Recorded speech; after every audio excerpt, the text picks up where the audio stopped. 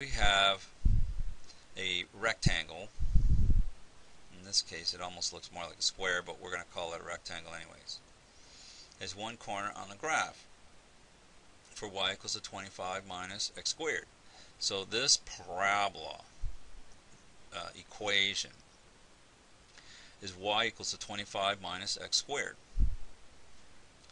And so we have a rectangle that has one corner on the parabola, another corner is on the x-axis, another corner is at the origin, and then we have, the other corner is, of course, it's going to be on the y-axis.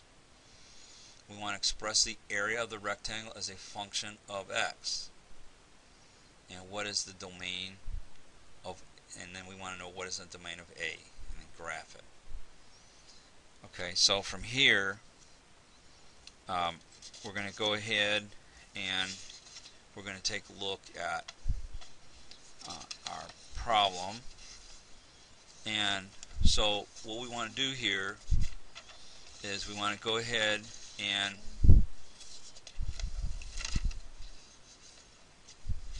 state that, let's go ahead and go back to our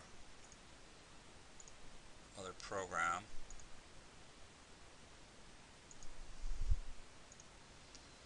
Alright, and so we have this XY coordinate plane, and we have this parabola, and we have a rectangle inside there,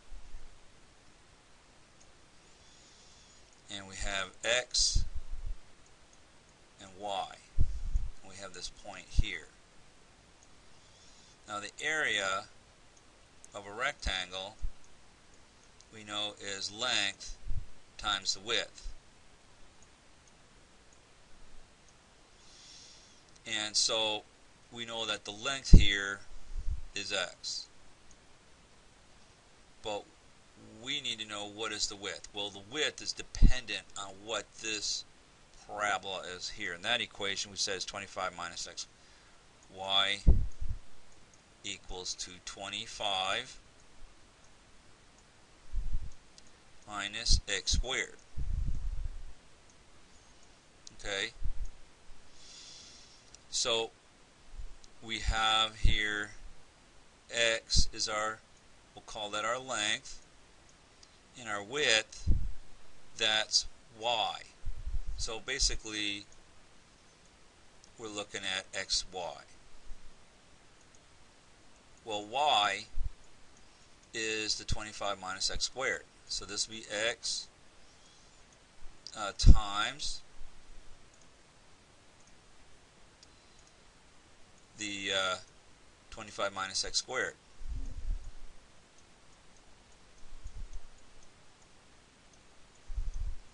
And of course we're going to distribute that, and so we get area function of 25 x minus x cubed.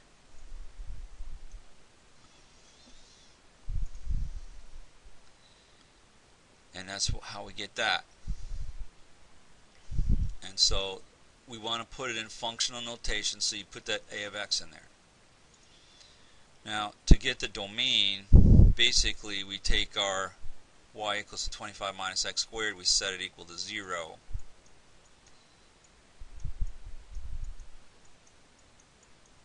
And then solve for x. So if we added x to both sides,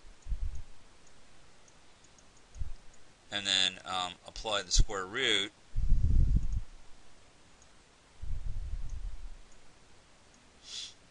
okay, well, the problem with this using plus or minus is that x, the box, starts at the origin. It doesn't, there is no negative value for our rectangle. So in that case we would drop the minus, and so that would just be x is 5. So as we get further up the curve, x gets closer and closer to 0. So here's our curve like this. So in that case, when x gets closer and closer to 0, our rectangle gets smaller and smaller. Well, if we went all the way to 0, there'd be no rectangle, it'd just be a line. And if we went the other way,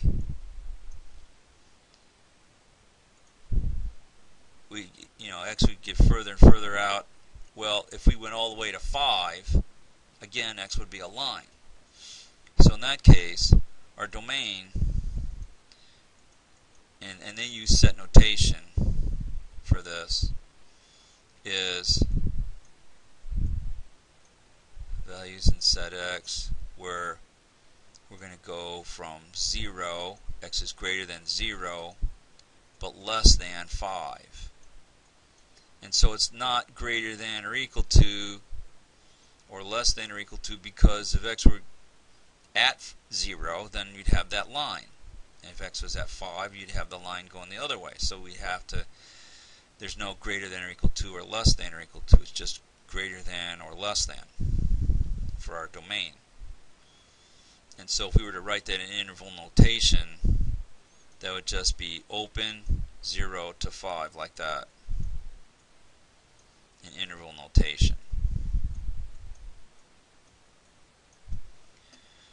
Okay, so that takes care of that. So you're using the equation of the parabola to find the domain. Alright, and so that's what that is. And then, of course, you want to graph your area equation, and that's this. You're going to graph this. So you're going to put that in the calculator. Okay, so that's part C. Or actually, that would be down here. You're going to graph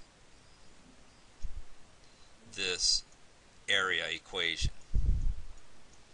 Alright, and so you're going to plug the 25x minus x cubed in there into your equation where y equals, and you get this, what you want the value of, what value of x is the largest area.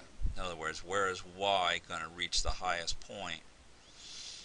So again, you're going to go to second and calc. After you graph your curve, you're going to go to second and calc, and then you're going to select 4 for maximum. Alright, and of course you need to make sure that your window is right, and go from there. Okay, so that takes care of the second problem.